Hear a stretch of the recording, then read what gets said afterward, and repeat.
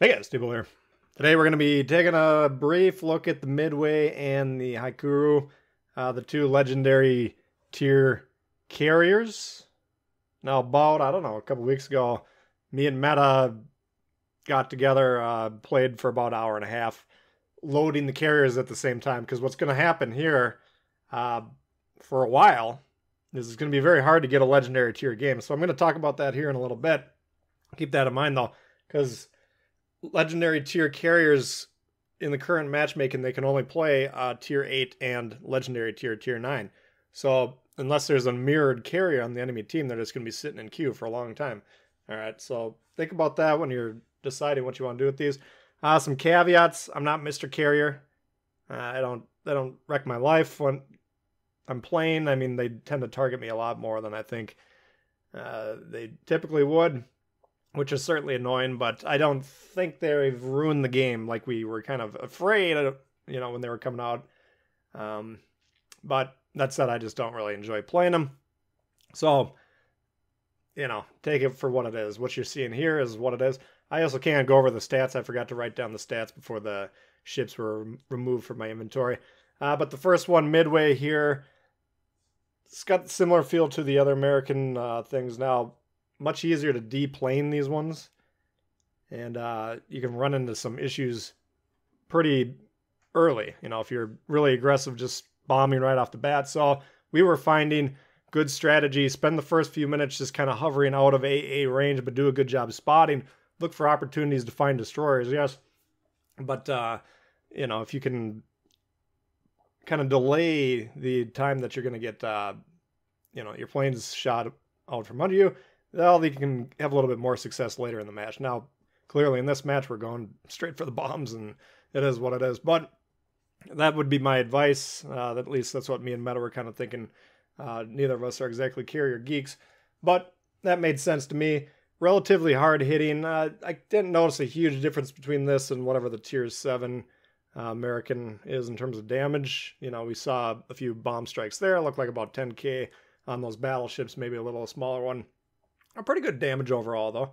So if you really focus on a single target, you can get rid of them relatively easily. The torpedoes, I don't think they're quite as effective. Usually the American carriers are more focused on the dive bombs, but they're not horrible either. You'll get to see a couple torpedo launches here, of course. So, for me, this is, I'd say out of the two carriers, the two legendary tier carriers, this one's going to do better for people that are playing carrier more how I would typically propose that be played, which is more of a scouting, spotting type of a ship with an emphasis on finding the destroyers and doing damage while we're doing this, okay? And this seems to work pretty well for this. The other one that we're going to cover here in a moment, the Japanese, I feel like you can go kind of more balls to the wall, but we'll talk about that. But getting back into the considerations, are you going to want these carriers or not? The very real possibility that's going to be very hard to find a match for a while needs to be addressed. Now, if you're purely a carrier player, all you play is aircraft carriers, then sure, why would you go for bureau projects that are anything else? But I do need to emphasize the inability, or the likely inability, to easily get games. Now, a lot of the guys that are pursuing these, they probably switch their bureau projects right at the same time, and they'll roughly start getting them all once. So that prediction could be wrong, right? Just keep that in mind. That's just my speculation, my suggestion. Maybe enough carrier players will all get the legendary tier carriers right about the same time, and they'll start playing them regularly enough that it'll never be an issue, okay? But it is something to consider, right? It's like, do I want to play destroyer in ranked or not? Well, sure, I'd love to play destroyer in ranked, especially I feel like I have the most control over a ranked match in a destroyer, but I know I'm going to have to wait 2-3 minutes to get in the match. So one consideration for you.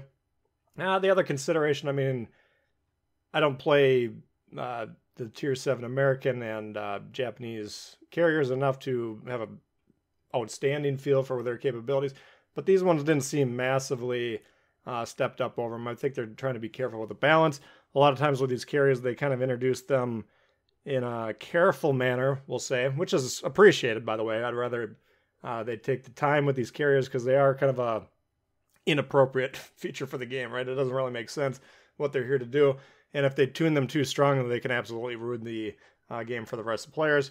So keep that in mind. Here's what we're talking about earlier with the spotting, especially great idea on these Japanese destroyers who can't really shoot back. He's chased out of the smoke, and we're just going to go ahead and fly around, keep him lit. And our team's luckily shooting at him. So pretty solid carrier play there, in my opinion, at least. But anyway, for me, did these carriers just send a thrill up my leg? No, but do any of them? Not really. I kind of like playing the Poe beta, and I kind of like playing the German Tier 7 once in a while. Maybe some of the premiums aren't too bad once in a while, but again, carriers aren't really my thing, so take everything I'm saying with as much grains of salt as you need. All right, so here's a look at the Hakuryu. And the difference between this one, plane regeneration and squad size, again, going back to me and Meta's conversations when we're playing these ones seem like you can just kind of attack. Now, here we're doing an early scouting maneuver anyway, which is always a nice move to make as a carrier player, try and let the whole blue team know roughly where everything is if they're paying attention to what you're spotting. But these planes, less durable than the Americans, but they regenerate very quickly.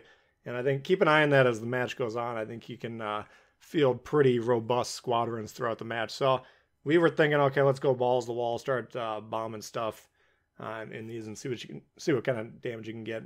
I didn't save too many games in this. I just had a couple to pick from. So a lot of this is just me goofing off, testing out different things. But that's a look at the carriers for you, regardless. So I'm interested to hear what you guys think.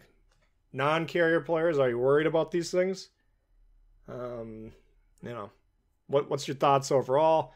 I think, typically people that are opposed to carriers in general aren't going to be any more or less supportive than this, but I'm mostly interested in hearing from the guys that are like, feel kind of like me, where, all right, the carriers are all right, they're not the end of the world, but what's your expected impact on Legendary tier? And, of course, I want to hear from the actual, either the carrier mains or the people that play carriers often enough. Which one are you pursuing? Are these enticing enough for you to dedicate the resources to the Bureau, the time and the resources? What's your approach going to be to it? So I'm kind of, part of the reason I wound up making the video was just to get some feedback from you guys to kind of get a read on what to expect going forward here.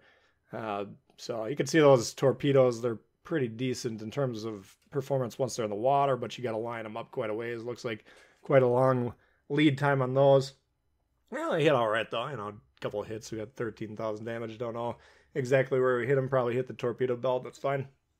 So I mean, if you had lighter armored ship without torpedo protection, you can definitely do some damage with the torpedoes. Like the other Japanese carriers, torpedoes are going to be more favored over the HE bombs, right? They're kind of, the American and the Japanese, in my mind, are kind of the most generic lines, or, middle of the road lines, balance lines, however you want to phrase it. But one of them is more focused on torpedo performance. One of them is on HE bombs. That's my read on it anyway. So you can get what you do either way. Pretty tight group in there even when we're going broadside, but you can see not a huge amount of damage. We just had one hit there though, so nothing too wild. But keep in mind, our squads have been kind of getting wiped out, but if you see there, the plane respawns, we're fielding roughly full squads every time. So as long as we're not going too crazy, but these the planes on the Hakuryu will regenerate quick enough. The other thing I do want to point out, maybe we'll see it in this clip of the footage or not. This game, I started getting shot. I didn't put any camos on these because I'm not necessarily committed to pursuing them in the Bureau. I haven't bought the projects yet. Maybe someday I'll succumb to some sort of urge that hasn't yet hit me. But the carrier detection that you'll be seeing on the screen, if you're paying attention to it when we're in the carrier view mode, will be significantly improved if you put on the camo. And I don't even think we put them. I did put some mods, but I don't think I put the slot 4 mods on either of these because those are a significant expense just to try out something for a few times. So I don't know, guys. I don't know. I'm not blown away by it. I'm not threatened by it necessarily. A lot of the legendary tier ships themselves, pretty good at AA protection.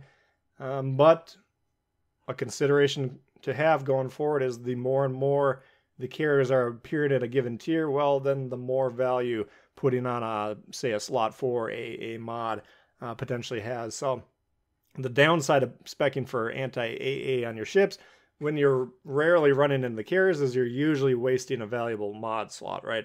But as we're kind of seeing now with tier 7, and we've previously seen it certainly at tier 3 and to a lesser extent tier 5, those are more and more becoming filled with carriers, right? There's fewer and fewer games where you don't have a carrier at those lower to mid tiers. So it's going to be the same kind of progression here. It's going to be very slow to start. The people that have a lot of experience in the game, they got a lot of high level commanders, they'll probably get them relatively quickly. And then the rest of the player base might be a while. So keep that in mind as you're planning your reaction to the introduction of these carriers when they actually do start appearing on the high seas. Don't panic quite yet. Anyway, that's a look at the carriers for you guys. Hopefully you enjoyed it. If you did, please hit the thumbs up. New to the channel, consider subscribing. Lots of World Warships coming all the time. Questions, comments, leave them below. Love to hear from you, and I'll see you later. Peace.